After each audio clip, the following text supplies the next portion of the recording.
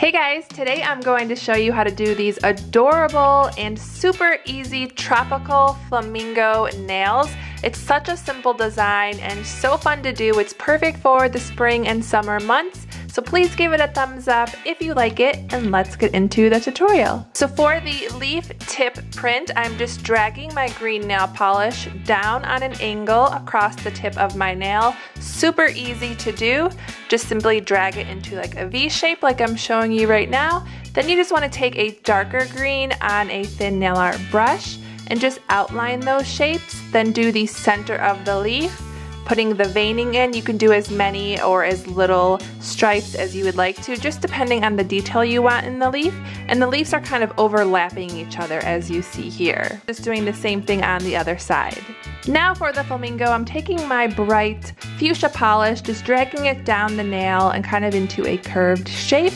Then I'm just going to take a small dotting tool with that same polish, and we're just going to kind of drag it up on an angle, kind of like you're drawing the shape of a heart, and just stop at the tip and take a larger dotting tool and make a larger spot for the head. Then just kind of fill it in to even it out. It's okay if it's not perfect.